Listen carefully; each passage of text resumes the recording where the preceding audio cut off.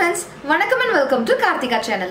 இன்னைக்கு நம்ம சேனல்ல ஒரு யூஸ்ஃபுல்லான இன்ஃபர்மேஷனோட வந்திருக்கேன். வாங்க என்னன்னு பார்த்து தெரிஞ்சுக்கலாம். Friends, நம்ம குழந்தைங்க வந்து பாத்தீங்கன்னா ஒரு குறிப்பிட்ட வயசு வந்ததுக்கு அப்புறம் நமக்கு வந்து ஒரு யோசனை தோணும். எந்த ஸ்கூல்ல சேர்க்கலாம்? இது கரெக்ட்டான வயசா ஸ்கூல்ல சேர்க்கிறதுக்கு? எந்த மாதிரியான எக்ஸ்ட்ரா கரிக்குலர்லாம் சேர்க்கலாம்? எது வந்து பின்னாடி வந்து குழந்தைங்களுக்கு வந்து யூஸ்ஃபுல்லா இருக்கும்? இந்த மாதிரி பல கேள்விகள் நம்ம பெற்றோர்களுக்கு இருக்கும் இல்லீங்களா? சோ அந்த மாதிரியான விஷயங்கள் தான் நான் இன்னைக்கு உங்க கூட டிஸ்கஸ் பண்ண போறேன். சோ வீடியோவை மிஸ் பண்ணாம ஃபுல்லா பாருங்க. நிறைய பேர் வந்து பாத்தீங்கன்னா குழந்தைகளை எந்த வயசுல ஸ்கூல்ல சேர்க்கணும் அப்படி சொல்லி கேட்டிருந்தீங்க. அந்த வகையில பாத்தீங்கன்னா மார்ச் 31 குள்ள எந்தெந்த குழந்தைக்கெல்லாம் 3வது பிறந்த நாள் 3rd பர்த்டே முடியுதோ அந்த வருஷத்துல அந்த பர்டிகுலர் குழந்தைய வந்து பாத்தீங்கன்னா எல்கேஜில சேர்க்கலாம். சோ குறிப்பிட்ட வயது வந்த உடனே எந்த ஸ்கூல்ல சேர்க்கலாம்னு பார்த்து தேடி அலைஞ்சு நம்ம ஒரு ஸ்கூல்ல குழந்தைங்களை சேர்த்துடுறோம். குழந்தைங்க ஸ்கூலுக்கு போக ஆரம்பிச்சதுக்கு அப்புறம் எல்லா பேரண்ட்ஸும் யோசிக்கக்கூடிய ஒரு விஷயம் என்னன்னு பாத்தீங்கன்னா எக்ஸ்ட்ரா கரிக்குலர்ஸ் ஆக்டிவிட்டியில வந்து ஏதாவது ஒரு கிளாஸ் வந்து குழந்தைங்களை அனுப்பலாம் அப்படின்னு சொல்லி யோசிப்போம். ஸோ எந்த மாதிரி கரிக்குலர் ஆக்டிவிட்டியில் குழந்தைங்களை போடலாம், பக்கத்தில் வந்து எது நல்லதாக இருக்குது அப்படின்னு நம்ம தேட ஆரம்பிப்போம் இல்லைங்களா? உங்கள் குழந்தைங்க எந்த விஷயத்தில் டேலண்டடாக இருக்காங்க அண்ட் எந்த விஷயத்தில் ரொம்ப இன்ட்ரெஸ்டாக இருக்காங்கன்ற விஷயத்த நீங்கள் தெரிஞ்சுக்கிட்டீங்க அப்படின்னாக்கா அந்த விஷயத்த நீங்கள் டெவலப் பண்ணும்போது பிற்காலத்தில் வந்து குழந்தைங்க நல்ல பெரிய ஆளாக வரதுக்கு வாய்ப்புகள் உண்டு. அண்ட் அவங்க வந்து இன்ட்ரெஸ்டோட கற்றுக்கும் போது ஒரு விஷயத்த ரொம்ப ஈஸியாக கற்றுக்குவாங்க. பொதுவாகவே பார்த்தீங்கன்னா குழந்தைங்களுக்கு வந்து டான்ஸோ இல்லை பாட்டோ இல்லைனா மியூசிக்கல் இன்ஸ்ட்ருமெண்ட்ஸோ இந்த மாதிரி விஷயங்கள், கராத்தே இந்த மாதிரி விஷயங்கள்லாம் வந்து பார்த்தீங்கன்னா இன்ட்ரெஸ்டாக இருப்பாங்க. அந்த வகையில் நம்ம ஷர்வின் குட்டி வந்து பார்த்தீங்கன்னா பாட்டு, டான்ஸு இதெல்லாம் ரொம்பவே ஆர்வம் உண்டு. லைவ்லலாம் பார்த்துருப்பீங்க, ஷர்வின் வந்து உடனே பாட ஆரம்பிச்சிருப்பாரு ஃபன்னியாக. ஸோ அதில் ரொம்பவே ஷர்வினுக்கு இன்ட்ரெஸ்ட் உண்டு. என்னுடைய அக்காவுடைய பையன் வந்து பார்த்தீங்கன்னா கராத்தே கிளாஸில் ரொம்ப அழகாக பர்ஃபார்ம் பண்ணிட்டு வந்துட்டு இருக்காங்க. ஸோ அந்த வகையில் அண்ணாவோடய சேர்ந்து ஷர்வினும் போயிட்டு வந்தால் நல்லா இருக்குமே அப்படின்னு சொல்லிட்டு கராத்தே கிளாஸ்க்கு அண்ணாவோட போறியாப்பா அப்படின்னு நான் கேட்டேன். போவே மாட்டேன், நடம் பண்ணியாச்சு. அண்ணா ப்ராக்டிஸ் பண்ணும்போதுலாம் இவர் போவார், கூட போய் டிஷம்லாம் பண்ணுவார். ஆனால் வந்து அவர் போவே மாட்டேன்னு சொல்லிட்டாரு. ஸோ இன்ட்ரெஸ்ட் இல்லை போல இருக்கு. இன்னும் ஒரு வேளை பெருசாக ஆனாக்கா இன்ட்ரெஸ்ட் வந்து மாறலாம். சரி பாட்டு கிளாஸ் இல்லை டான்ஸ் கிளாஸ் ஏதாவது ஒன்று அனுப்பலாமே அப்படின்னு சொல்லி நான் பார்க்கும்போது எங்கள் ஏரியாவில் பக்கத்தில் எதுவும் சரியாக எனக்கு செட் ஆகலை. அண்ட் உங்க எல்லாருக்குமே தெரியும் என்னன்னு பார்த்தீங்கன்னா லாஸ்ட் டிஏஎம்எல் வீடியோவில் கூட பார்த்துருந்துருப்பீங்க. ஷர்வின் வந்து இப்போலாம் நான் கேமரா ஆன் பண்ணாக்கா டக்குன்னு எடுத்துகிட்டு வந்து ஒரு டெமோலாம் கொடுக்க ஆரம்பிச்சிடாரு ஒரு டாய்ஸ் வச்சு. அதுவும் பேசும்போது வந்து பார்த்தீங்கன்னா இங்கிலீஷில் தான் பேசுவார். தப்பாக தான் பேசுவார், ஆனால் இங்கிலீஷ்லேயே பேசுவார்.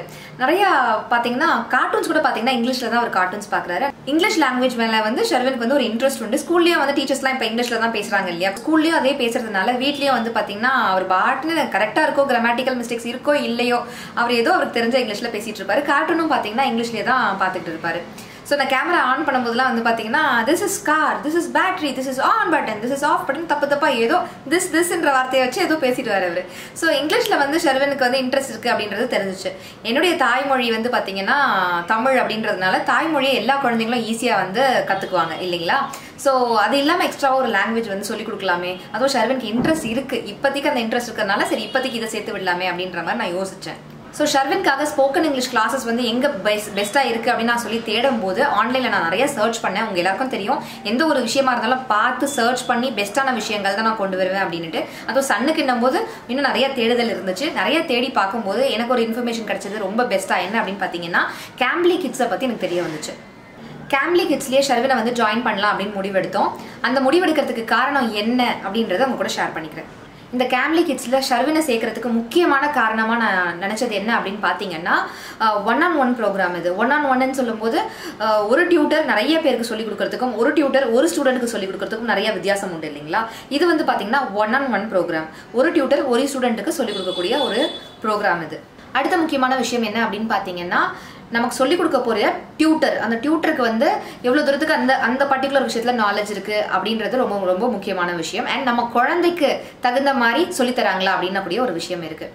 அந்த வகையில் பார்க்கும்போது Cambly கிட்ஸில் சொல்லிக் கொடுக்கக்கூடிய ஒரு டியூட்டருமே வந்து பார்த்தீங்கன்னா ஒன்று UK நாட்டை சேர்ந்தவங்க, இல்லை கனடா நாட்டை சேர்ந்தவங்க, இல்லைனா US நாட்டை சேர்ந்தவங்களா இருக்காங்க. ஸோ அவங்களுடைய ஃப்ளூவன்சி, அவங்களுடைய ப்ரொனன்சியேஷன்ஸ் எல்லாமே நமக்கும் அவங்களுக்கும் நிறைய வித்தியாசங்கள் உண்டு இல்லைங்களா? ஸோ அதனால இதை தேர்ந்தெடுக்கிறதுக்கு இதுவும் ஒரு பெரிய முக்கிய காரணமாக எனக்கு இருந்தது. அடுத்த முக்கியமான காரணம் என்னன்னு பார்த்தீங்கன்னா டைமிங்ஸ்.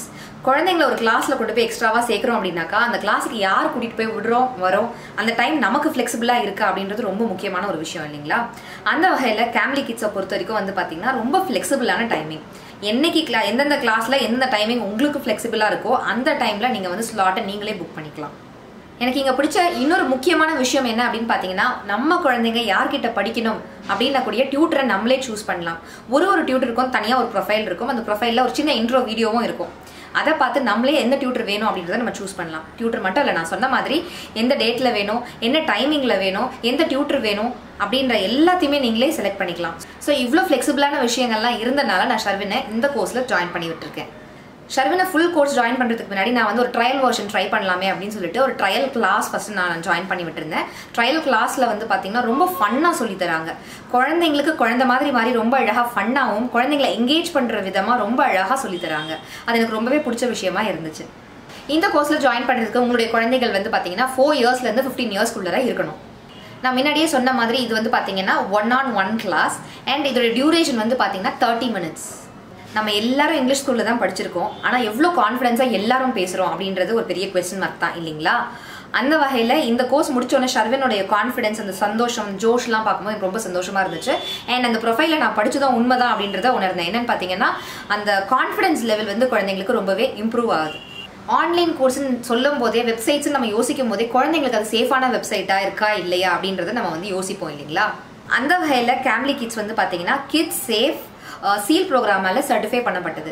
ஸோ குழந்தைங்களை பயப்படாமல் நம்ம அந்த கிளாஸில் ஜாயின் பண்ணி விடலாம். வெப்சைட்டில் வந்து சேஃபாக இருக்குமோ இல்லையோன்ற பயமே தேவை கிடையாது.